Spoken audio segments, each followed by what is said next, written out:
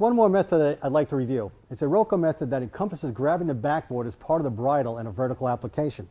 The reason why we do this is by grabbing the backboard as part of the SKED bridling system, what happens when we go to lift this person, there's no patient slag. The backboard stays and moves with the SKED all the way through the system. And again, it's very important that you understand that the only way I can use this system is if there's a backboard inside the SKED. If I'm using a short spinal mobilizer or I'm using nothing in the SKED, I have to do it the traditional way. But if there is the backboard, this is a pretty effective way of doing it.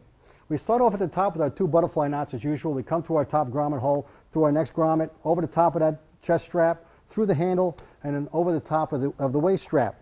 There's 2 grommets here, and actually one of these grommets was added by SKED just for this application. And I can choose either one. It doesn't really matter which one I use, but what I try to do is I try to line it up with the top of one of the handles on the backboard. And the reason why I want to go to the top of the handle is if I go to the bottom, it's going to slide that 3 or 4 inches that makes up the handle. So again, we try to find the top of the handle as we're going through. I then come through my grommet from the outside.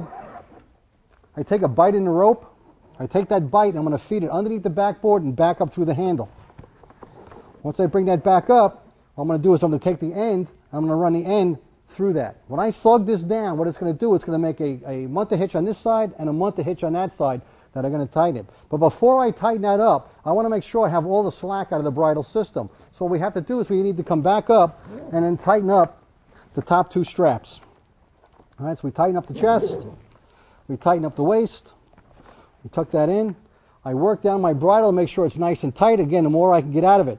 By leaving these 2 loops up, what it allows me to do is by pulling on one of these legs, like in this case I pull on this one, it's getting all of that slack out. Once I got that one tight, then I can do is pull it down and it'll tighten up right around the backboard.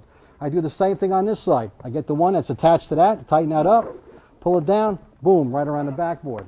We went over the top 2 straps up here. When we come down to the next strap, we actually want to go underneath it. So we'll come up from underneath that strap with both of our tails. We'll go through our handle and then into this grommet right below the handles.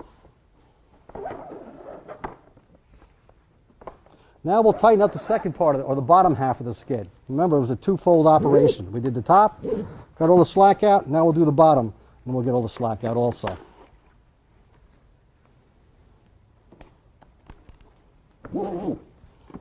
We curl up the feet like we normally do, and now all I have to do down here is tie off the square knot and 2 safeties.